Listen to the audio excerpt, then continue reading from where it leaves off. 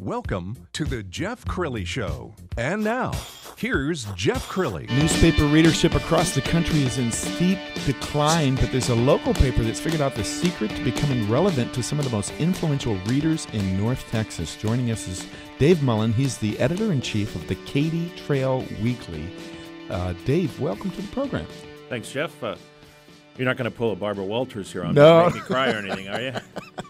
Nothing like that. No trick questions.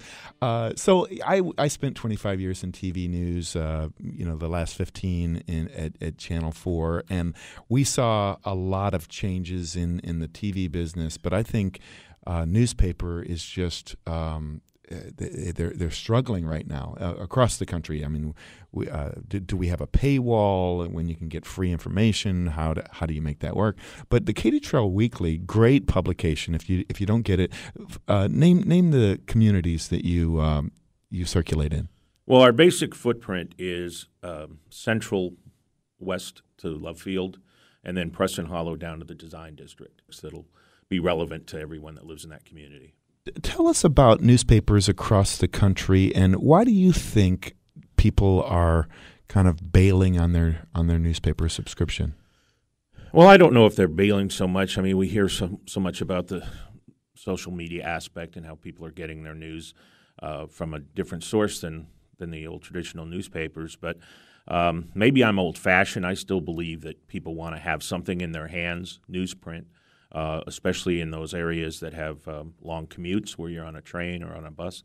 I believe that, but the content has to be relevant. That's the most important. I mean, we're a community newspaper, and our sister paper, White Rock Lake Weekly, which attracted me to join the company and help start Katy Trail Weekly, serves the community very well. Their footprint would be east of Central, basically East Dallas and Garland Road area on up to just past Northwest Highway. So I think if you provide relevant content that is specific to a particular market, you can survive in the newspaper business. We have seen the evolution of the newspaper probably going back to USA Today. If you remember when that publication came out, short, direct articles, relevant to some of the things that they invented was the weather map that really newspapers hadn't had, certainly four-color weather map. They have a state-by-state, as you would call, still to this day, article that's relevant for those people that may be commuting, or traveling, and they want to see what's going on in their community.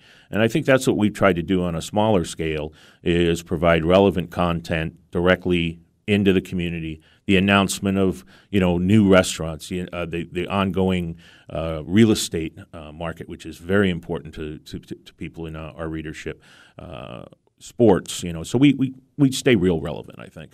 One of your most popular columns, I know, is Candy's Dirt.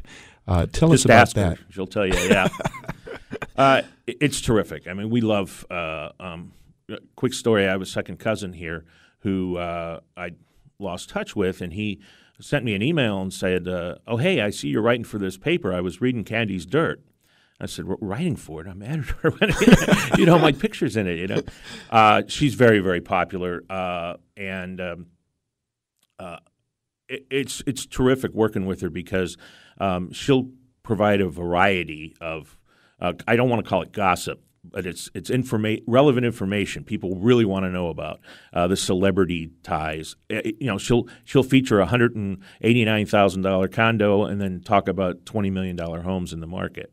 So it's really interesting. Now, you're an entrepreneur because clearly you had to have seen a need that, the Dallas Morning News is there. Many of these communities that you're in already have a local paper. What weren't they providing? Well, actually, when you talk about the need, and the morning news is, it's our only daily paper, so they can pretty much do whatever they want. You've noticed now that they have tried to do sort of a community roundup every day in the metro section, and then they're providing a Friday regionalized insert as well. What we are able to do, I think, is provide more of a personality We can get closer to the consumer, and then where the morning news really has to try to be all things to all people. And coming from journalism background, that's kind of the way that the nightly news has to be too. You've got to try to cover all areas and appeal to the masses. We can be a little more specific by. How do you balance? And I know this has been a difficulty for all news organizations. How do you balance what the reader needs to know versus what they want to know? Because I think back on the TV business, and Walter Cronkite would turn over in his grave if he saw the newscast lead with some of the pop culture stuff that it leads with. So the news business, or my former industry, the television news business, has really definitely changed based on ratings and stuff. How do you keep kind of the integrity of journalism with a capital J and still give the readers what they want to read? Well, I pretty much write what I want to read and hope that everyone else feels the same way. Seriously, we're not in the world of consultants that you've seen such a practice now on television and radio. They're very, very cookie cutter now. And the fact that they are now not embracing social media, but almost leading with it, give us your Twitters, give us your Facebook comments and all that. Well, is that really what people want? Or do they want news, want to stay on top of what's going on in their community? So, and I think that's when it goes back to your original question about newspaper business. Most of the content that you'll find on the internet comes from the newspaper. So if I want somebody's opinion, that's fine. There's a ton of blogs and things like that. But as far as the source of news goes, somebody has to be out there reporting it, and that's what we're trying to do. What do you think about digital? Because so I had a theory. Before the iPad came along, the theory was that the tactile experience of a newspaper, flipping it, smelling the old print, it's always going to be there because there's no way you can really, you're not going to read your computer at the kitchen table. So the newspaper will still be around. And then Steve Jobs comes out with the iPad, and I was like, wow, you can actually consume a newspaper pretty effortlessly on the iPad now.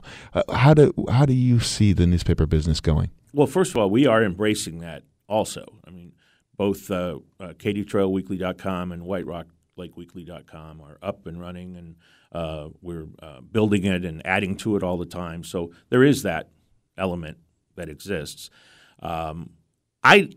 Maybe I'm looking through rose-colored glasses, but I really do feel like, just as you said, that newspaper experience will always be around. It's the cup of coffee in the in the breakfast nook, reading, getting your hands dirty with ink, reading a newspaper. I still think that that's going to be there. Now, I'm not naive to think that the technology is not going to continue to make the experience convenient and easy, but I still think that the newspaper itself is always going to be around. And how do people get the Katy Trail Weekly and the White Rock paper? They're both free, and they're both distributed over 600 locations for Katy Trail, over 700 for White Rock. Most businesses, restaurants, coffee shops, you'll find it. And everybody I talk to, when I mention to people, I have a PR firm, and I say, hey, you're going to be in the Katy Trail Weekly. Everybody knows it. So, I mean, you really have done, I think, an excellent job of penetrating a market that was underserved. Well, we had an opportunity because there was not a paper, a weekly paper in that area anymore. The Park Cities People had gone to monthly. The Turtle Creek News folded, so we did have an opportunity to serve, and that's what we saw that challenge. We started a year ago, February, with the first issue, and I had initially come in because I thought that the White Rock Lake paper was terrific, and I wanted to see what I could do to help make it better, and then we decided to expand into that vacant area with a weekly, and it's gone real well. Any new communities that you're eyeing? Are you the William Randolph Hearst or the Rupert Murdoch of of the I hope not Rupert Murdoch. Yeah, we certainly are always looking at areas that we can serve that may be currently underserved.